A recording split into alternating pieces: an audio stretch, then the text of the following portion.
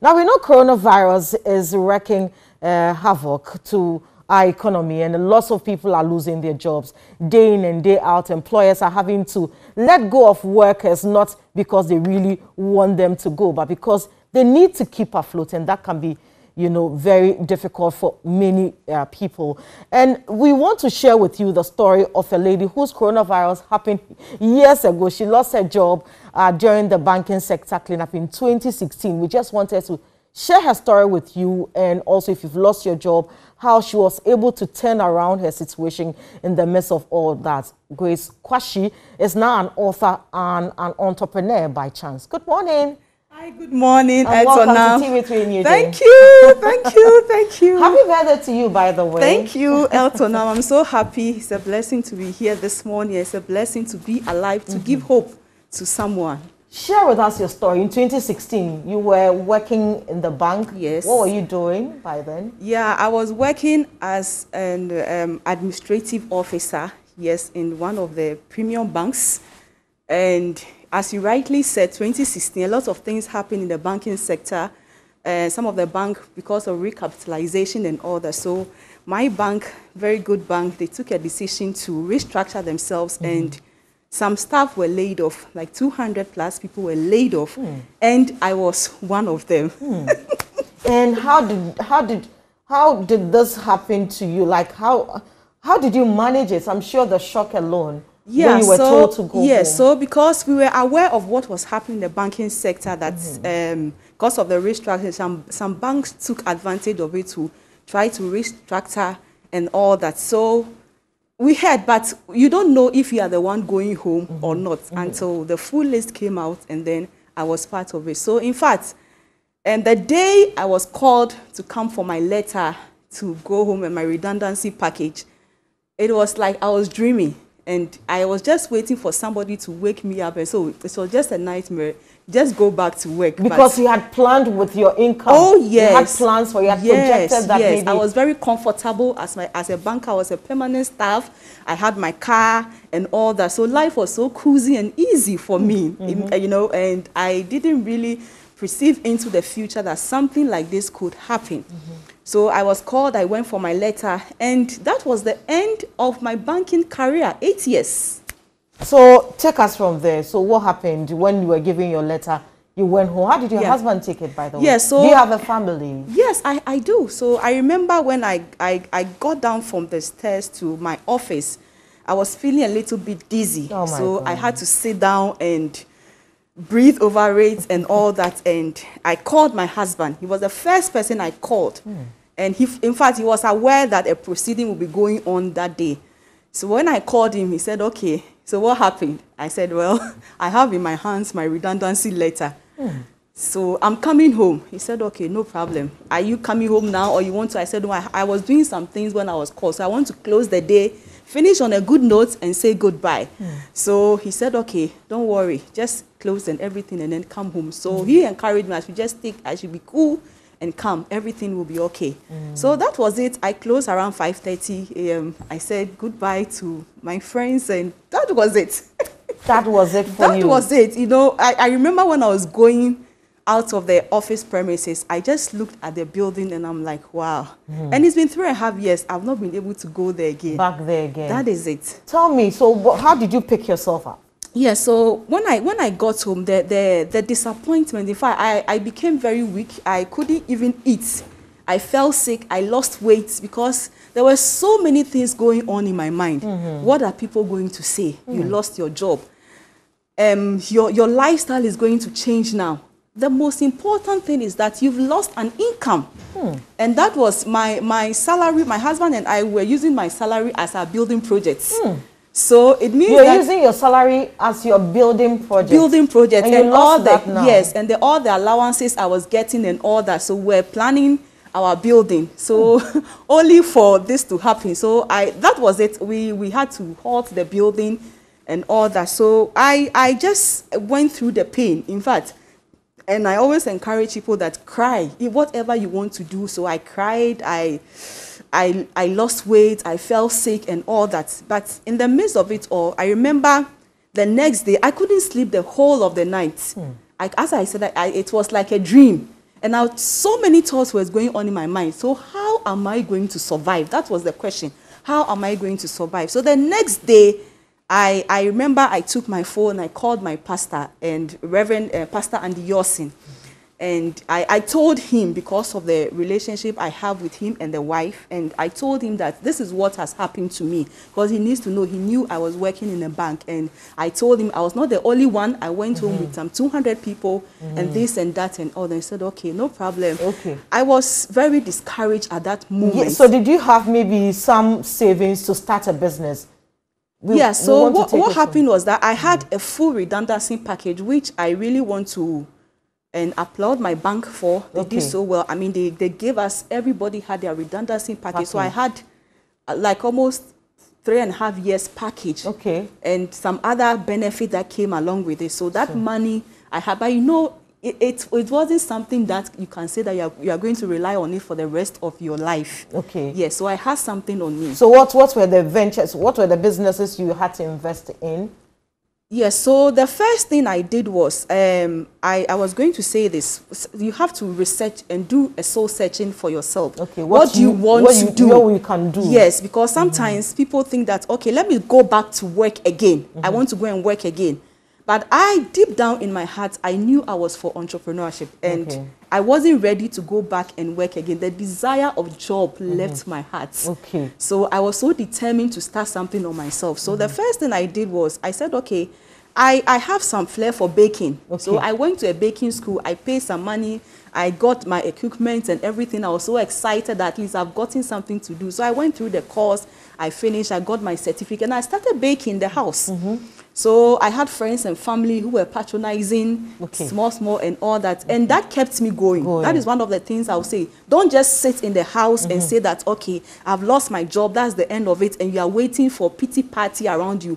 Quickly get yourself Nobody cares about your pity party. No. You know what, Etonam? In fact, when I lost my job, apart from my husband, my pastor, and some few close friends of mine, people didn't know that I lost a job. In fact, some people will be shocked because it's today that they will know that I lost my job 3.5 years ago. You needed to put it together. Yes. Okay, so apart from the baking, what else did you go into? Yes, so apart from the baking, I went, then after that, the baking, the interest came down. Okay. I wasn't really, because when I wake up in the morning, it takes a lot of work. Yes, take a lot of work. I will bake, sit down, and then you design, and somebody will just come and take the cake and say, oh, this one is not too, it's too expensive and all that. Oh my God. So I just had to pause on it, and some health issues and all that. So I paused on it, and I was like, okay, now what next? What next? So the soul searching again in me, I was looking for something that can relate with my skills, who I am, my flair, my charisma. And I know I love people. I know I love to help people, but how? So it was then I went to visit my husband in Togo. He's a pastor in Togo. And then after church service, a lady approached me and she introduced a wonderful opportunity to me. And that was it. What was the opportunity? Now, this opportunity was a network marketing business. Network marketing. Yes, network marketing business.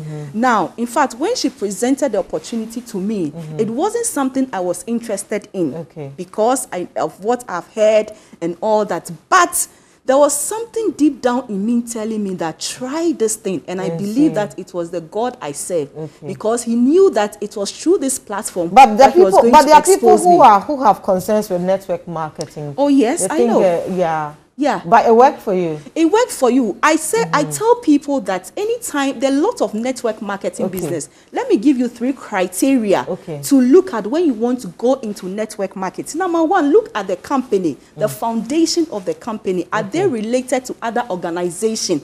Do they have a solid background? I mean, with certification and all that. Do you know the people? I have met the chairman of my network marketing. You don't need to mention the name of it. I am not mentioning the name. I took a picture with him and all that. Now, the other thing to look at the products, what the company is offering. Is it something that you can easily tell people to buy, to use? Is it something that people need? It's a necessity that they cannot do away with it. You have to find out. And when you have such product, it will be very easy for you to sell and for people need them and they'll get it.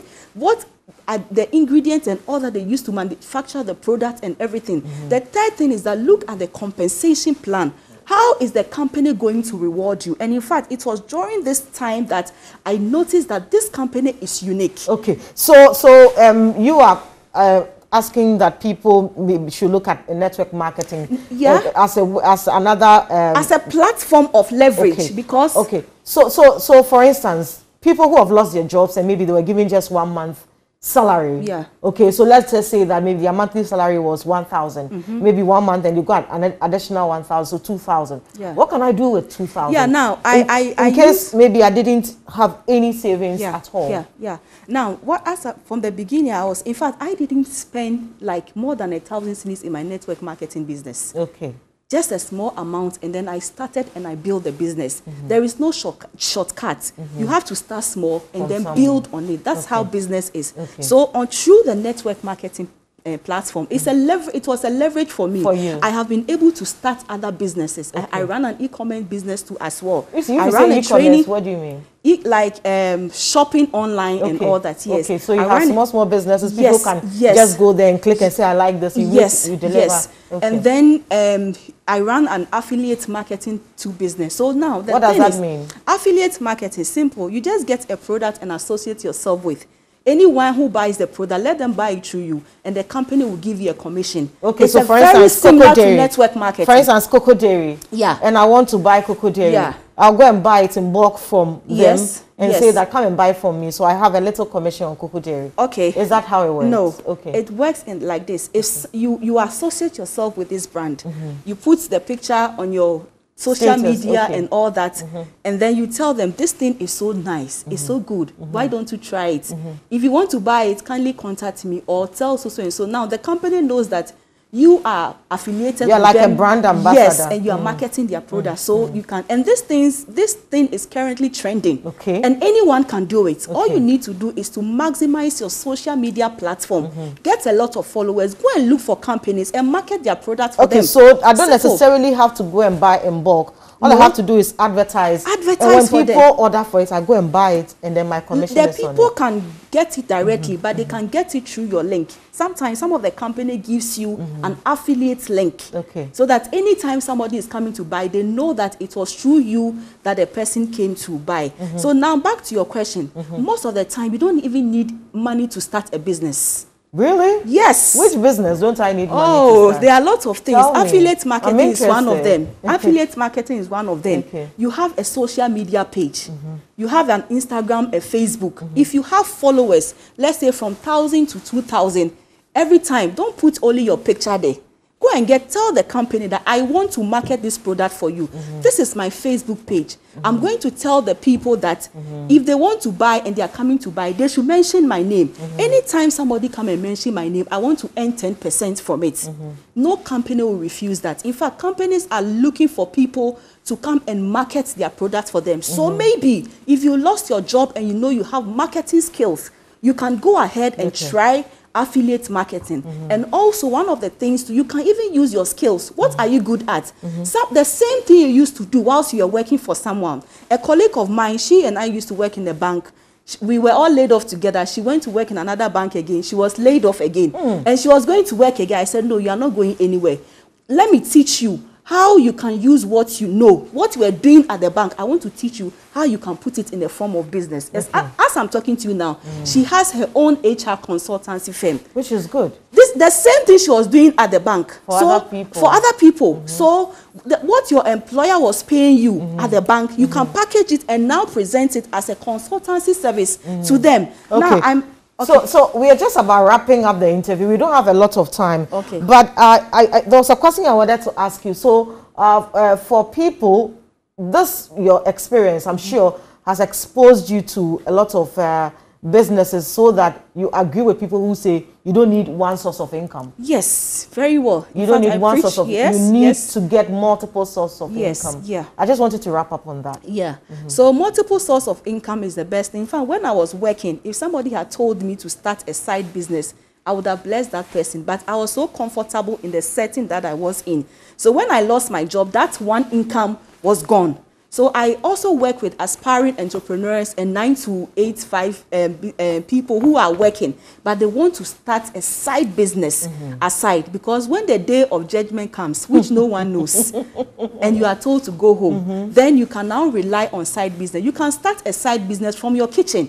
There is a lady in Nigeria, she's called No Leftovers. She just started a moimoi, a bean cake from her kitchen, less than $2. And now this woman's business is worth $100,000 US. She started no leftovers. No leftovers. You can Google her. She started from her kitchen. So sometimes some of the business you can even start from your kitchen. One of my colleagues, she's so good with jollof, jollof food lofts, jollof and goat's meat. She's very good.